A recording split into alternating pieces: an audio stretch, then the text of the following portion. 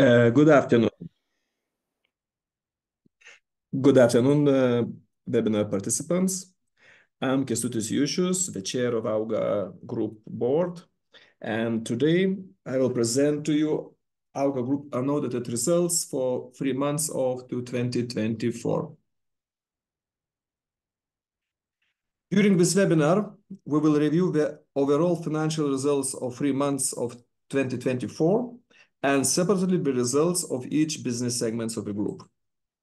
Additionally, today I will present the outlook for 2024 and the status of AUGA Group strategic and unique tech projects, which we just recently presented this morning on our website. Since last year, the group has been reviewing the performance of the main agriculture business activities and has made strategic decisions in order to generate more gross margin and diversify risks. For this reason, by mid-2023, we transferred half of our arable land to conventional regenerative farming principles. And in the second quarter of this year, a third of dairy farming is done under conventional practices already. The results of the first quarter of this year already reflect a slightly increased gross profit, with significant impact contributed by the crop growing and dairy segments. Moreover, the group operating costs decreased by 8% in the first quarter of 2024 compared to previous year, mainly attributed to reduced marketing expenses, which we, like a group, this year we spent much less. Currently, the group is reviewing all cost components, specifically targeting unnecessary expenditures to align with its goal of reducing annual operating costs to 12 million of 2024, which we published it in our EBITDA forecast.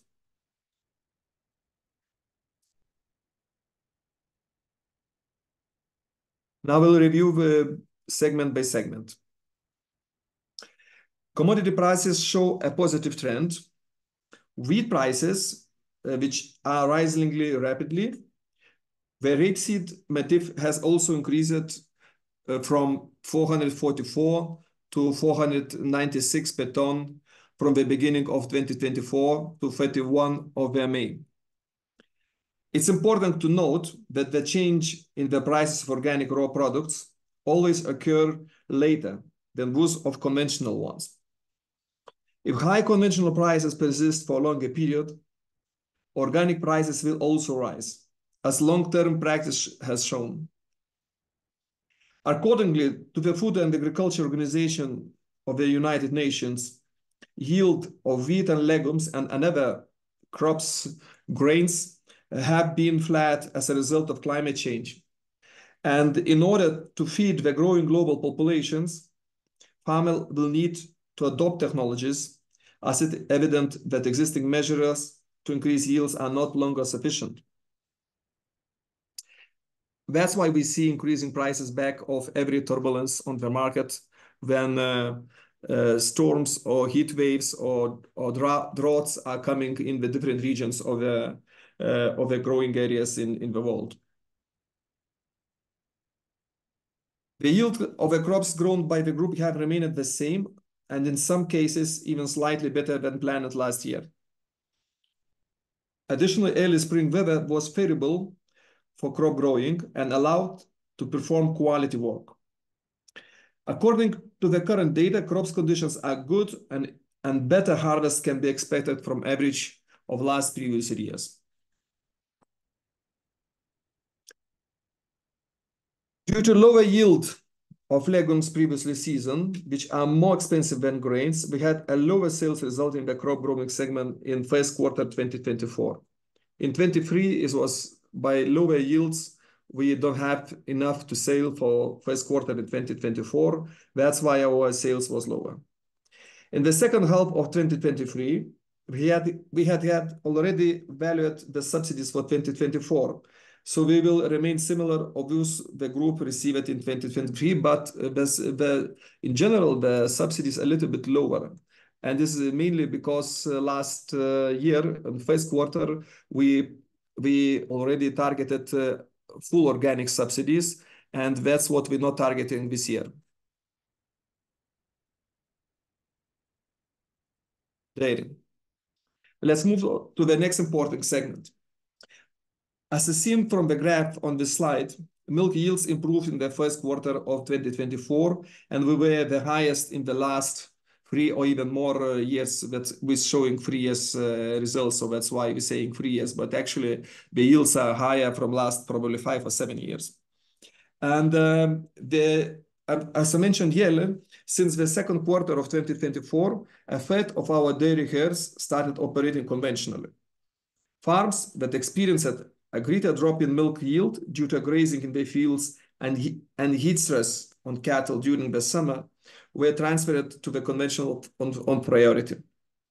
For this reason, we expect milk yields to increase in the coming quarters of the year, and we will not see so huge big dump like we have seen in previous years.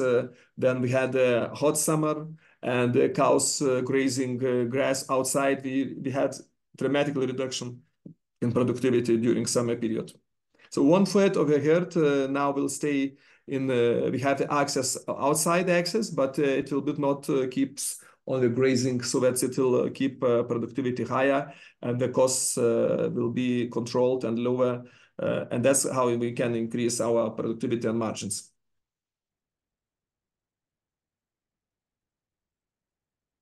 Raw milk production price rose 4% per ton compared to the same quarter last year. Additionally, the cost of raw milk decreased by 11%. Higher milk yields naturally reduced the cost of raw milk, as a large portion of costs in milk production are fixed. So this trend we probably will see next second and third and fourth quarter. Then production of conventional will speed up, and the results from conventional herds we will see more versus we see in second quarter. So we expect much improvement on the end of the year due to previously mentioned reasons. Mushroom growing. Another large and important business segment for group. From the current results for the first quarter, we can see that both production prices at the market as well as production costs itself are stable. We do not see any significant deviations from the goals set for the segment, and we can say that we can keep on the forecast EBITDA for coming year 2024. The results of mushroom growing segment are in line with the planned EBITDA. But the lower gross profit in the first quarter of 2024 for the segment was due to lower sales of compost, which is actually a byproduct of the mushroom growing, which is fluctuate between the quarters. And not all produced quantity was sold during first quarter of 2024, and part of the mushrooms were remained in the stock. So it's this fluctuation you see between mushrooms produced and mushrooms sold, and this actually falls in this margin of 100,000 euros, which is we are lower comparing with the year 2023. FMCG. Segment sales and gross profit have increased, and this trend continues. It's important to mention that this segment presentation is without Grybai LT, which is we are spin-off from our group, and we sold last summer. And without Grybai LT, sales revenues for first quarter of last year was only 0.2 million euros. And this year, in first quarter, we have 0.67 million euros of sales revenues. In the first quarter of this year, the group introduced also new products to the market, which is related to the dairy segment, and flavored yogurts, aiming to expand this product range and grow the community of conscious consumers choosing for sustainable products. Further expansions on distribution network is expected to reach a wider consumer base, and we see more and more good take-ups from the same sales areas as new products needs time that consumers will find and brings this to his own purchasing basket. Outlook for 2024. On the basis of currently available information and current market trends, we do not see significant changes to the forecast to generate with EBITDA 23.3 million EBITDA. We will have a clearer picture of the EBITDA after the second and third quarter, when the crop will be harvested and actual cost of production will be incurred.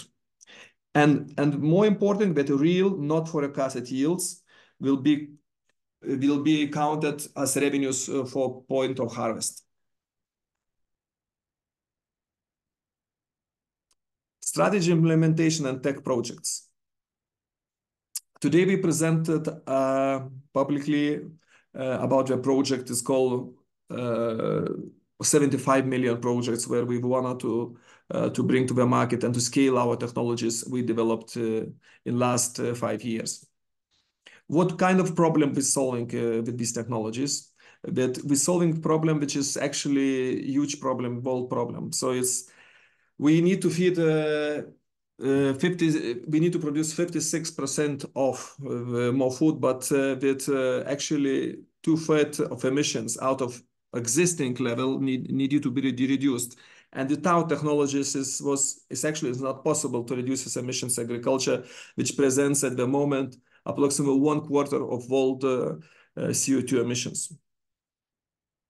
AUGA is a major player in European agriculture, and we are keen to change the industry. And we started ourselves to test and to find solutions for changing this way of doing farming. But actually, we can't find it. And this is the roadmap of AUGA. Presents where we were before 5 years and where we'll be with technologies after 5 years from now. So 5 years before, just remembering, because I think in this webinar, most of listeners, we know what AUGA does and what is active in which area. But just remembering that 5 years before, we just started digging in, trying to find emissions problems. And during this 5 years, we developed and tested unique but fossil-free machinery and low methane emissions feed technology. And for this technology, we have already international patents, which actually proves our uniqueness of technologies. And in 5 years from now, AUGA Tech will commercialize the existing sustainable farming technology we created already, and providing that sustainability can be both effective and profitable for farmers, which will create a snowball effect in the industry to change. How could we become a reality? For big changes, the seriously amount of capital needed. So AUGA, from its own resources, from starting from 5 years before and 6 even years before, we use that our part of our equity to develop technologies which is related to the sustainable farming operations and how to change farming to net zero.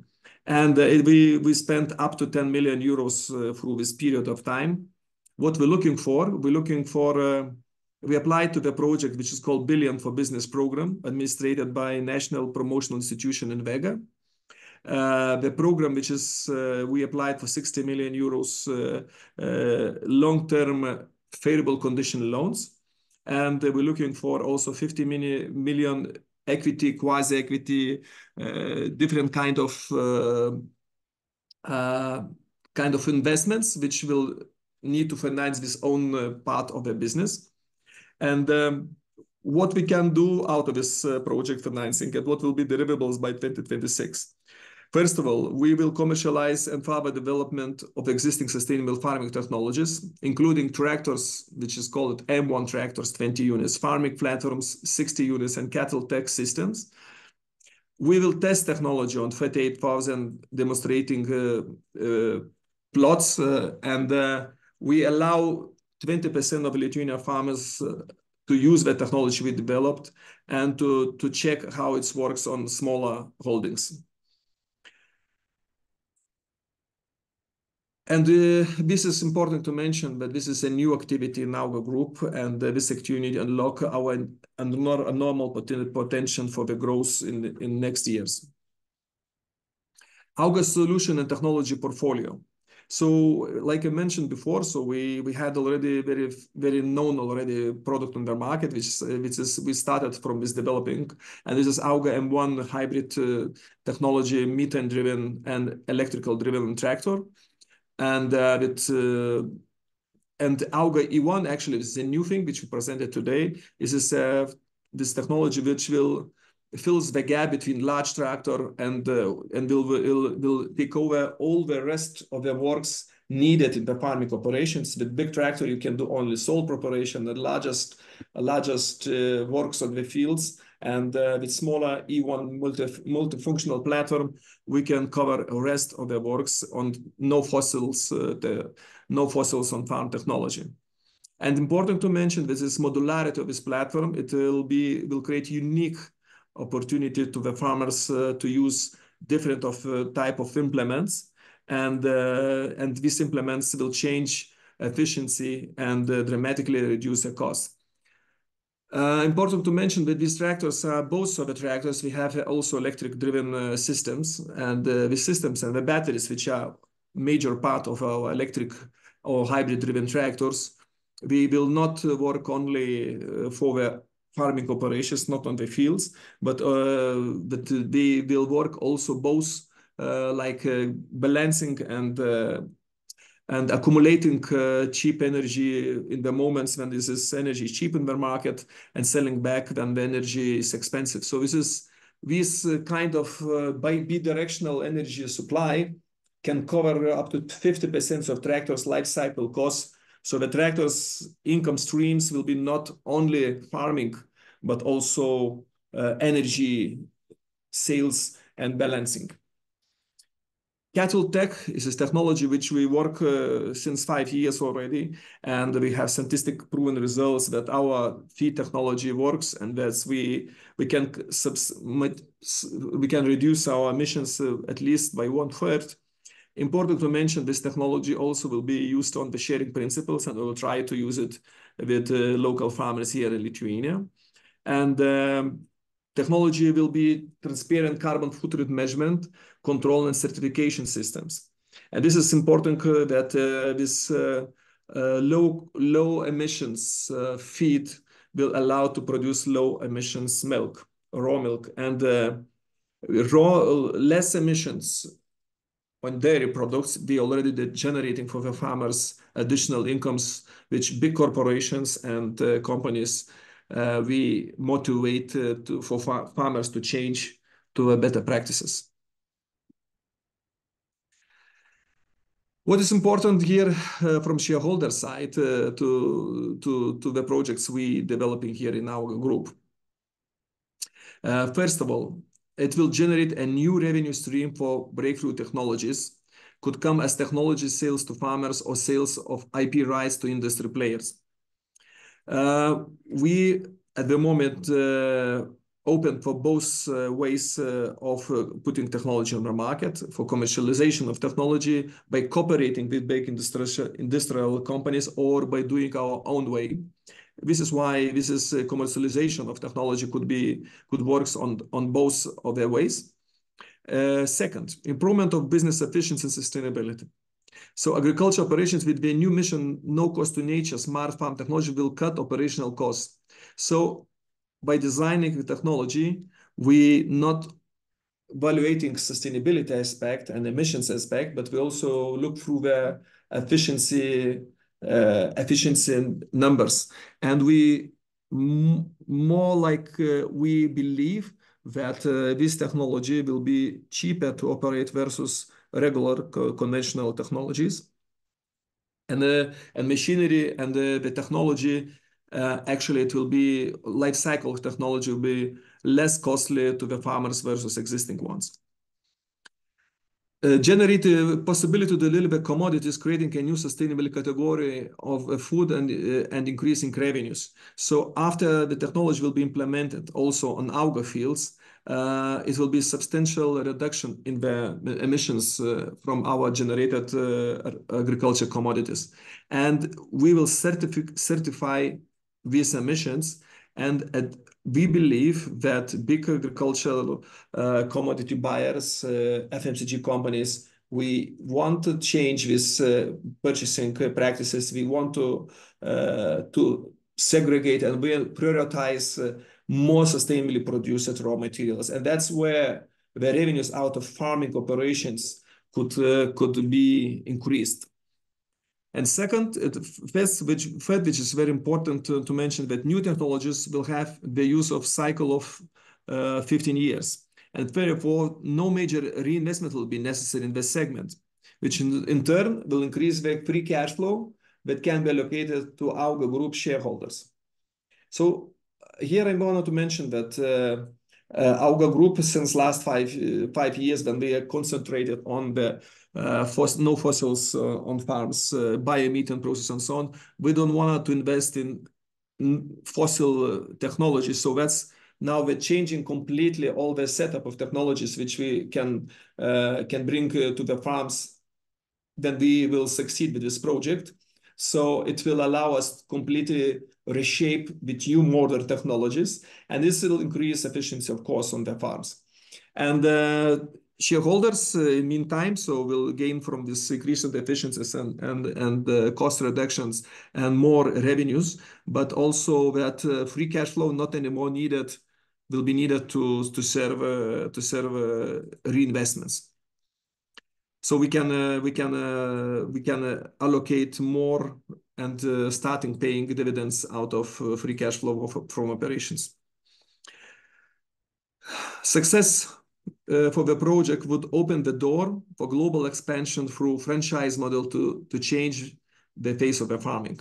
So like we discussed before, so we already presented before, AUGA's long-term goal to change the industry and to bring not only technology in the market, but also how the technology will be used by smaller and middle farmers. So this is franchise kind model will allow for global expansion, and this will increase unlimited growth potential for AUGA in the long term. The share price on the market since last 4 months, contact informations and disclaimers, and AUGA will be a synonym for sustainable food and lifestyle. So my presentation is finished. Thank you for the comprehensive presentation.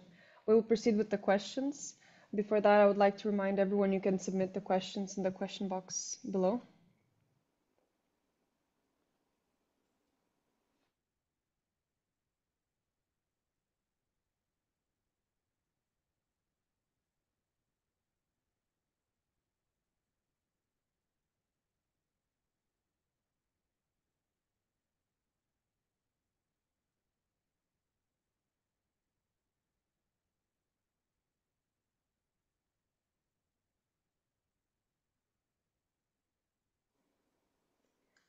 As there are no questions, on behalf of AUGA Group, thank you everyone. It was a pleasure being with you today. The recording of the presentation will be available on the Nasdaq Baltic YouTube channel, and thank you for a very informative conference.